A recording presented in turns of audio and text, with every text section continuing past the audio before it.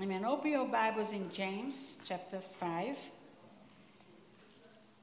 And Pastor Aldo is teaching on prayer, and I'm going to continue on prayer because I believe God is calling us into that place where we understand that prayer is much more than just a place we run when we need, but it got to become a place of dependency. You know why we have so much difficulty praying? And you don't have difficulty praying, just me. It's because we don't want to depend on anybody else. So prayer becomes our last resource. How many can say amen? Amen. Prayer becomes the last resource because we still try to do everything we can. And then when we see that we can't do anything, we run back to prayer. Most of us have become that exactly.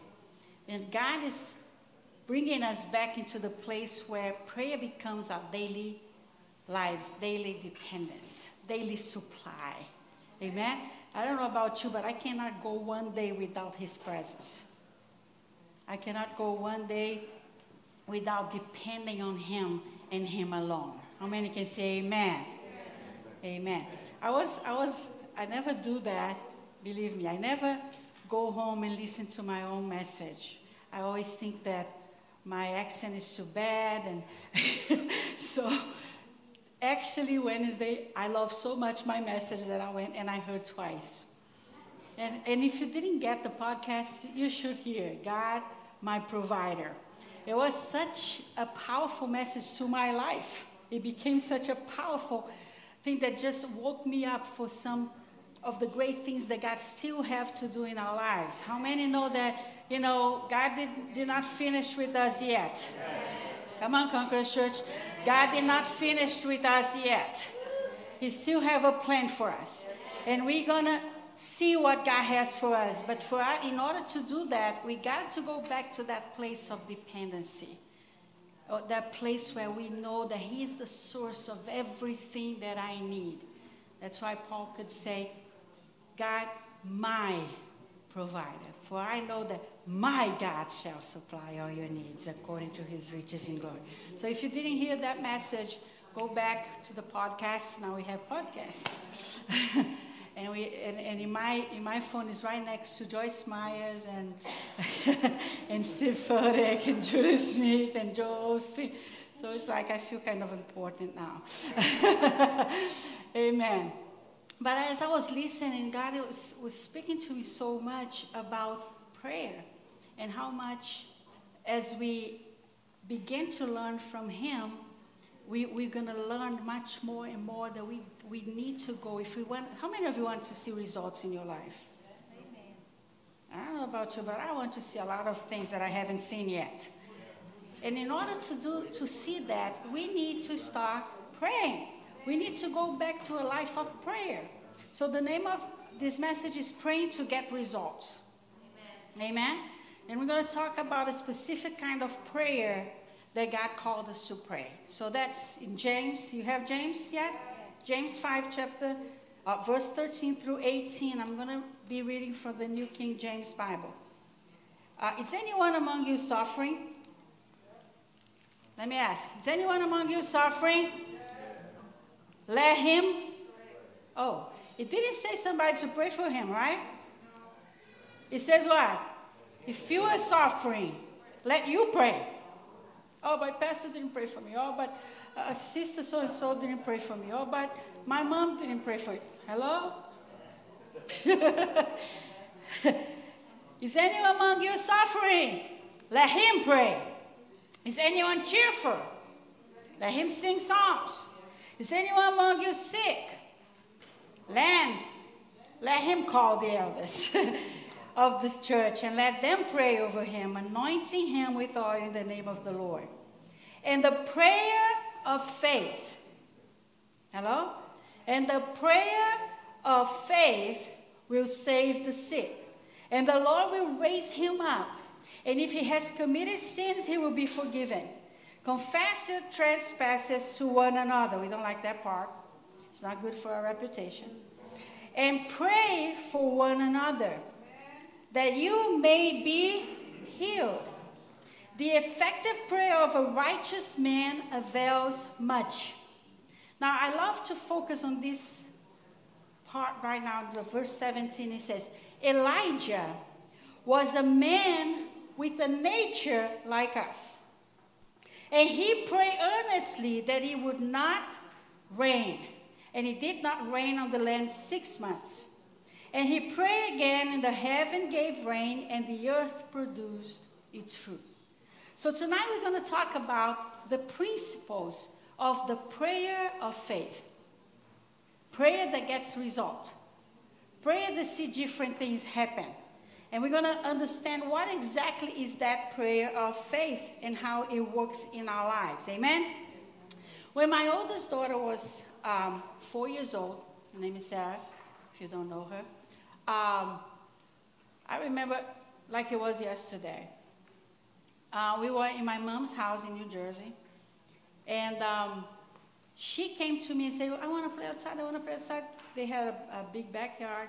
So I'm like, okay, let's go. So we went to the door, and by the time we got to the door, I realized it was raining. It was pouring outside. And then she was so upset because she really wanted to go outside to play. And I stopped and said, honey, I'm so sorry, you're going to have to play inside. And she said, no, Mom, we just got to pray. And like a very good person of faith, I say, okay, let's pray. So she went to the door. She put her hands on the screen, and she said, God, I want to play outside. Stop the rain. Are you ready for this? And the rain stopped completely. And this is New Jersey. It's not like Florida, guys, that the rain just passed by and we know the cloud is going. No, this is Jersey. The rain over there, when it's raining, it's raining. And it's going to rain for a while. That's why I told her we're going to stay inside and play inside. And I was just speechless, stunned. I couldn't say a thing. I wasn't moving. She goes, come on, Mom, let's go. Because for her, that was just, trusting, believing in God. It's going to do what I pray for. Hello. And we that should have that attitude when we pray. Hello, let me say it again. We that should have that attitude when we pray, a surprise when it actually happens what we pray for. Come on, how many of you pray for something you were so shocked that God actually did it? Hello. We pray for it, and we are shocked when it actually happens. So the Bible is talking about this kind of prayer that actually needs faith.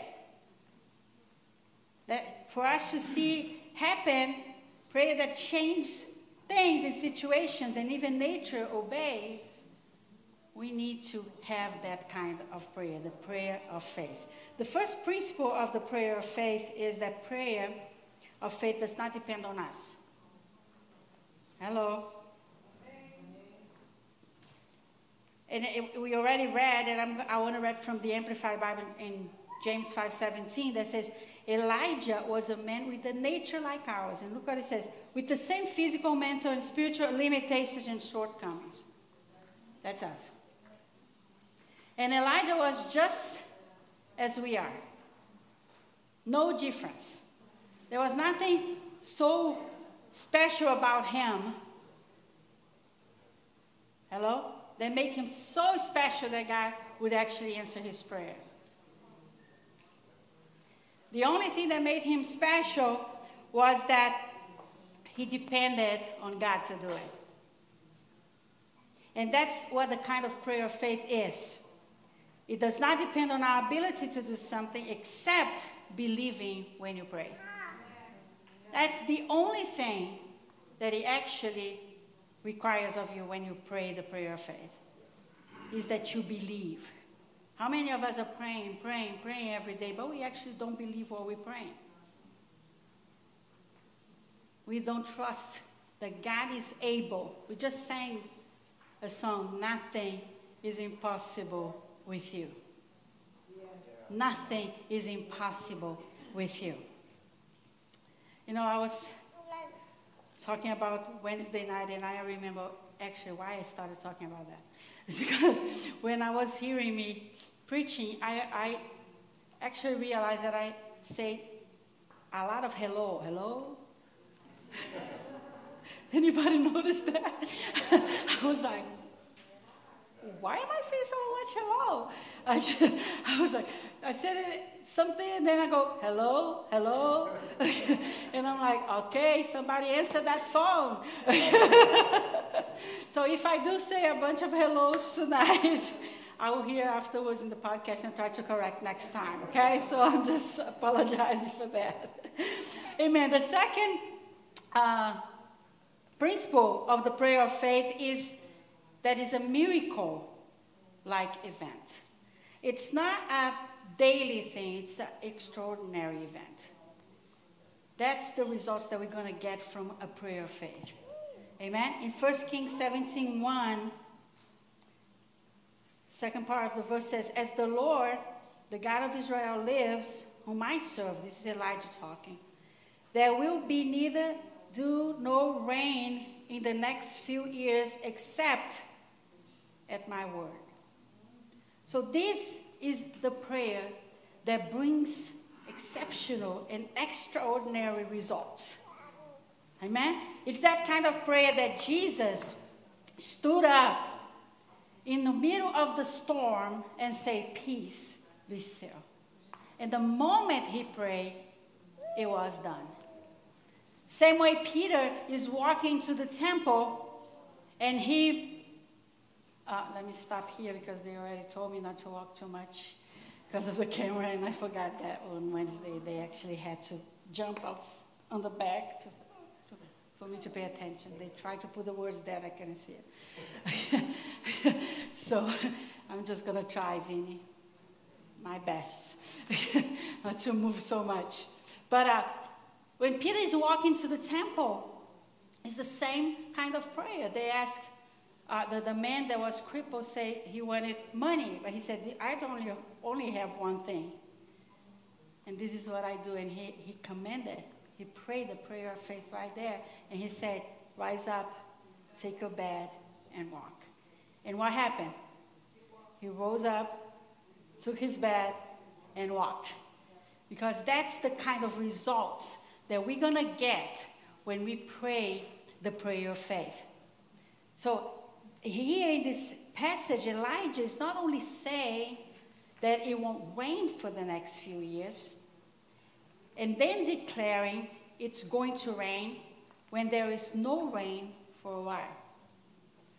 So this is the kind of faith that he had for extraordinary things. He said it, he believed it, that God could do beyond his power, beyond his imagination.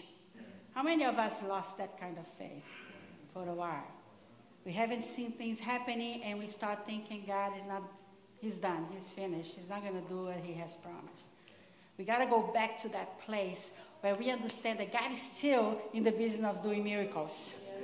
He's still doing miracles. How many can say amen? God is still doing miracles. And he's still going to do miracles in my life and in your life. We just got to believe it. We just got to trust him. We just got to let him do what he wants to do in our lives. You know, me and Pastor Aldo, we went to a counselor this week, and it was such a blessing into our lives. And one of the things that this counselor said to us that was so powerful in my life, I'm not going to say the things that we went there, it's confidentiality, you know. You know, that counselor said one thing to us. He said, I don't believe God has given up on your calling. It was so powerful to hear that. And then she said, she looked at us and said, I believe God is going to make you to be the pastor he called you to be. Amen. And the funny thing was, she was just sitting there and she looked at us and said, I don't know if this is God speaking or not, but I got to say it. Because I feel you need to hear that. And we need to start going back and believing that. Amen. That God is going to make us to be what he called us to be. We have to stop believing the lies that the enemy is bringing back again and again and again, saying that you don't matter, that God is not going to do what he has promised, that you're going to lose what you have. God, all these things that he's bringing into you, you're going to lose your house, that you're going to lose your marriage, that you, come on. We got to stop and say, this is not my God. That's not the kind of words that God would speak into my life. And we have to recognize that to be a lie and stop the lies of the enemy in our lives and declare the powerful truth of God's word in our lives. How many can say amen? Amen. And that's the third point. The prayer of faith is to ask God according to his word. What is the promise that God has made you? What is the promises that he has given to you in his word? Hello? It is to ask God to accomplish what he has promised. That's the kind of prayer that we need to be praying right now. Most of us now, I don't know about you, but me, I've been doing a lot, is that pity party prayer. Anybody know what I'm talking about? Oh, God, I can't take it anymore. What else, Lord? Come on. What kind of prayer is that? I understand sometimes we just got to go to God and tell him what's going on and how we feel. But that should not be our constant prayer life. It has to be, God, I'm trusting you. I know your word promised that my marriage is going to be restored. That I'm going to receive the promotion because you are the one who will provide for every need according to your riches in glory. And we start bringing back the word of God into our lives. And that's what the word of God is telling us about Elijah. God's promises are the only ground for our confidence in asking. So in order for me to ask with faith, I need to know what are his promises. Hello? Here I go. It's not worked up from emotional life, but giving and supported by what God has said in his word. God told Elijah it's going to rain. In 1 Kings 18:1, it's so powerful, it says, after a long time, and that has been 3 years and a half, in the third year, the word of the Lord came to Elijah, go and present yourself to Ahab, and I will send rain on the land. Now, you got to have faith to do that. It has not been raining for 3 years and a half. And the Lord tell Elijah, you go to the king, and you tell him, the rain is coming. Hello? The rain is coming. And you know what Elijah does? He obeys. Some of us, we need to start obeying what the Lord is saying. Hello? 1 Kings 18:41-44 says, and now Elijah said to Ahab, go eat and drink, for there is the sound of a heavy rain. Wow. When you hear the sound, you can go and tell Ahab. But he's saying that, guys, but there's no sound. The only thing he heard was God saying, it's going to rain. Hello? It's going to rain. But now he's here, and he's going to Ahab, and he's saying, go, there's the sound of a heavy rain. In verse 42, so Ahab went off to eat and drink, but Elijah climbed to the top of Carmel, bent down to the ground, and put his face between his knees. And in verse 43, and he said to his servants, go and look toward the sea. And he went up and looked, and he came back and said, there is nothing there. There's nothing there. 7 times Elijah said, go back. Can you imagine? 6 times the servant comes running, and Elijah's like, the sound of the heavy rain. There's nothing. How many of you are in that place right now? You're sending the servant that he's coming back and say, there's nothing. I don't see anything. Come on. Oh, there is nothing. And Elijah sent him 6 times. And the 7th time, he comes back. Oh, this is what he says. A cloud as small as a man's hand is rising from the sea. Hello. He told Ahab there is a sound of a heavy rain. And all they could see was a small cloud. Hello. He was not based on what he saw. He was based on what the Lord told him. Some of us, we need to go back to trust and to put a foundation in what the Lord is saying and not what we are seeing. I don't know what you are seeing, but what the Lord says is greater, is more powerful. It's bigger than anything you can see right now. Every giant will fall. Every mountain be moved. Come on. That's the promise of his word. That's the promise of his word. Amen? The 4th principle, the prayer of faith, is rooted in our confidence on God's word. What you have been trusting on? What people are saying? What your circumstances telling you? What you have been based your faith on? In Mark 11:24, the Amplified Bible says, "For this reason I'm telling you, whatever things you ask for in prayer, in accordance with God's will, believe with confident trust that you have received them and they will be given to you." You see, faith accompanies the knowledge of God's word. Amen? In Romans 10:17, we all know that verse. It says that faith comes by hearing. But hearing what? The word of God. You see, faith can only come when you stop to listen to the word of God. I don't know about you, but lately I've been listening and listening and listening and going back to the word of God and going back to his promise, what he has for me. God is my refuge and my strength, a very present help in time of need. God is my provider. He will supply for every need according to his riches in glory. And we go back to hear the word of God and to have our foundation in the word of God. You cannot believe beyond your knowledge of God's word. No wonder we are not able to believe sometimes. It's because we don't have enough of the word in us. Because we'll be hearing too much the news.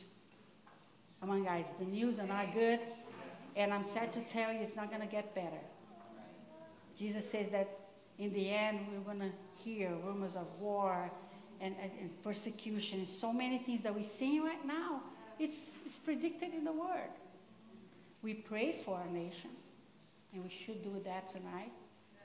We pray for, amen, for protection. We pray for things. But our faith is not based on what we see. Because you see, even though the mountains shall be moved, I will not be moved. Amen? Everything can be shaken, and the Bible says everything will be shaken. But we will stand. We will stand secure because our trust and our faith is in the word of God. Amen. And what he has promised, he will do. He will guard me. He will protect me. Hello? Amen. He will tell his angels and put around me to protect me. That's what his promises says. And that's what we need to stand on, church. Right now, we need to stand on the promises of God. Amen? Amen? You need to stand on that because God said there was going to rain. Elijah believed to the point of sending his servant to warn Ahab that the rain was coming. He wasn't afraid of saying because he knew that if God said it, he was going to do it. like Abraham said, that he was convinced that the one who made the promise was able to fulfill it. How many of you are trusting and knowing that the one who made the promise is able to fulfill it? Hello? He wants to use us, but he doesn't depend on us. How many can say amen? It doesn't depend on us. He wants to use us as a vessel in any situation, in any circumstance, in all the promise that he has given us. He wants to use his vessels, but he does not depend on us. He's going to do what he has promised because he's God and because he said so. I think we need to tell one another sometimes, you know. Why is God going to do it? Because he said so. Amen? Because he said so. And because he said so, I believe it. I trust it. I know he's going to do it. Amen? Now, the prayer of faith requires action on our part. When he tells us to do something, we go and do it. Like Elijah, he said, go to Ahab. And what did Elijah do? He went to Ahab. You act like you got it. Amen? Amen. Like Elijah saying to Ahab after seeing only a small cloud, like a hand. You know, in 1 Kings 18:44, on the New Living Translation, I want to read the last part to you. Look what he says. Then Elijah shouted, hurry to Ahab and tell him, climb into a chariot and go back home. If you don't hurry, the rain will stop you. Guys, he just saw a cloud. You know, just a small cloud, just like this.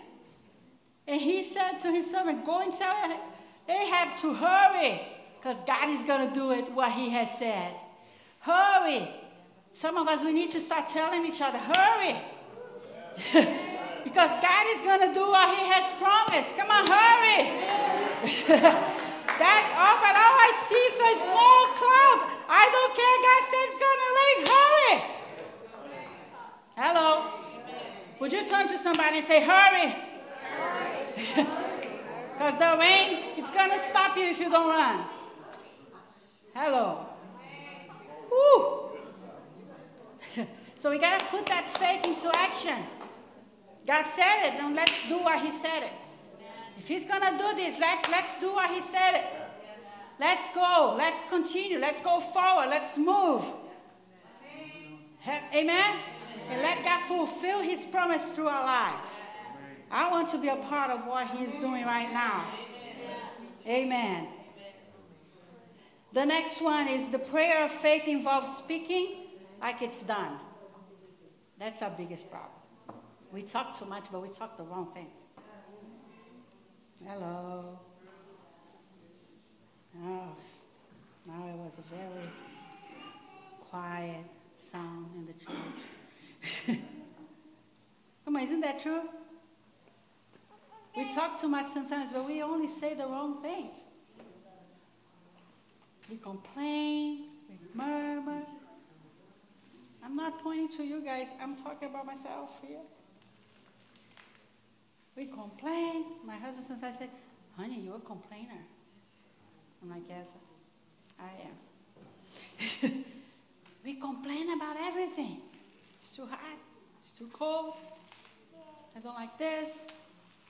Come on. But the prayer of faith involves speaking what we pray for like it's done.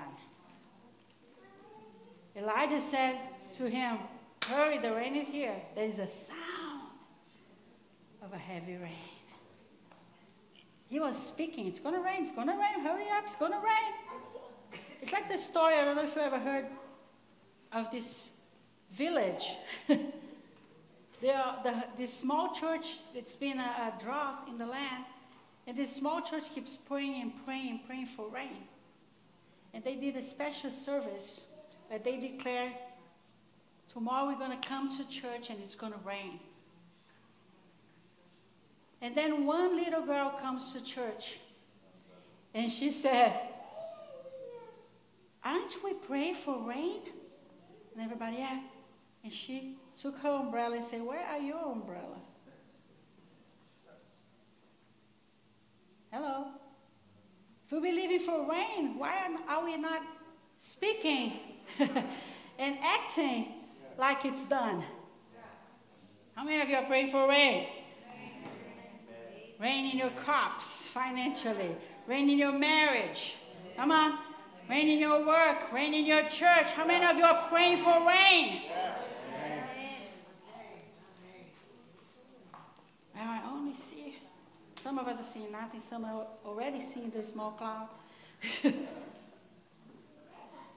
But Elijah said, God told me, and even before he saw anything, he said there is a sound of a heavy rain coming. The rain is coming. Would you turn to somebody and say, the rain is coming? Elijah heard, he believed, he acted, and he spoke. Are you speaking the word of God? Are you declaring what you've been praying, believing for? Are you declaring what God has promised you? We need to go back to that, church, to declare, to believe, to trust that God is going to do, that he is faithful, that he is able to do what he has promised. Amen? Yes. The next one is the prayer of faith doesn't allow double-mindedness. James 1 verse 6 through 8 says, but when you ask or when you pray, you must believe and not doubt. Because the one who doubts is like a wave of the sea blown and tossed by the wind. That person should not expect to receive anything from the Lord. Ooh. Such a person is double-minded and unstable in all they do. Are you praying and believing something for today and then tomorrow you're speaking against it? Hello? Yes. Then you start doubting. Maybe the Lord is not going to do it. Double-minded means a wavering, uncertain, doubting, divided interest mind. We got to be focused, single-minded, not two minds, not divided, trusting, knowing that he is able. Elijah believed even when he still couldn't see it in the first 6 times. And even on the 7th, when it was still small, he continued to believe. Every single time of the 6 times that the servant came back and said, there's nothing. I imagine the first time he went running, came back, oh, there's nothing there. And then Elijah said, just go back. There's nothing there. Go again. 7 times. The servant probably was saying, either Elijah is crazy,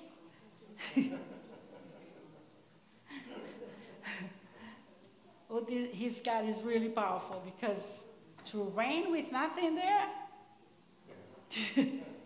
hello. But Elijah kept trusting. The Lord said it's going to rain. Go back. Go back. Go back.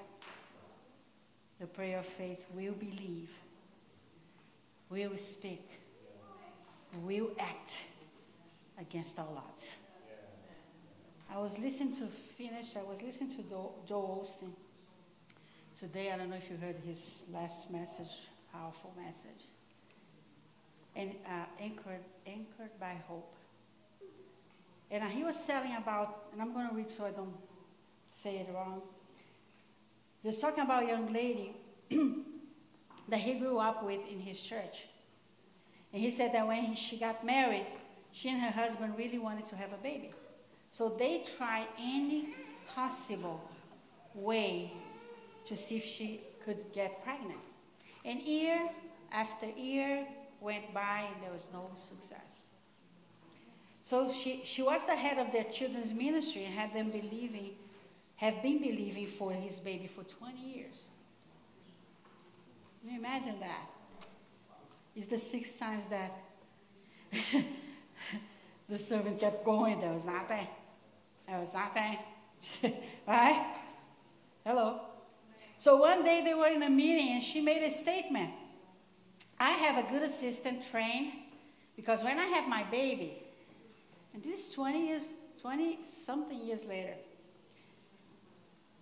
Because when I have my baby, I'm going to be out for a little while, so I need somebody trained to do my job.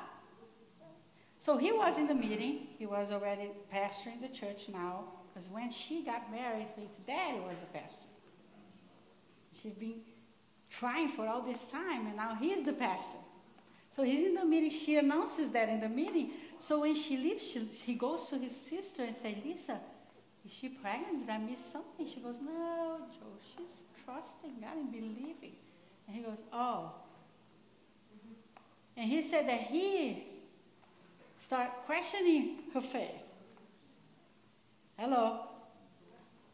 He said that he thought to himself that was crazy. Because she wasn't saying, if I have the baby. She was saying, when I have the baby. 29 years later, she went to the doctor, and the doctor said, congratulations, you're pregnant. But not only one baby, you're having twins. She kept trusting. She kept believing that God was able to do his promise. It reminds us of Abraham. Everybody was probably saying, this old man is crazy. He thinks God's going to still give him a baby. Come on. But the Bible says that he knew, that he was sure that the one who made the promise was able to fulfill it. Church, we need to go back to that place. If God made you a promise and you are praying that prayer of faith for your situation, don't let anybody pull you out of your faith. You know why? God didn't put the promise in them. He put the promise in you. Nobody's going to believe for your promise like you do. Because the promise, God gave it to you. So you need to learn to believe and trust God for the promise he made to you. You can have faith when people think it's far out. You can have faith when you don't see it and it feels like the promise, that the fulfillment is so far away. You still can walk in faith. You still can send your servant 6, 7 times. And even he comes back with the answer that you don't want, that you are not expecting. You still promise, or you still believe in the promise that God has made you. So keep believing. Keep speaking. Keep acting on it. Your promise is coming. So to just finish, and you remember, would you turn again to somebody and say, hurry up, the rain is coming. Come on, now turn to the other person and say, come on, hurry, hurry. The rain is coming. Your rain is coming. What God has promised, he is going to fulfill it. Because he is able to do it. And because he wants to do it, or else he wouldn't promise. Amen? Would you stand to your feet right now and worship God?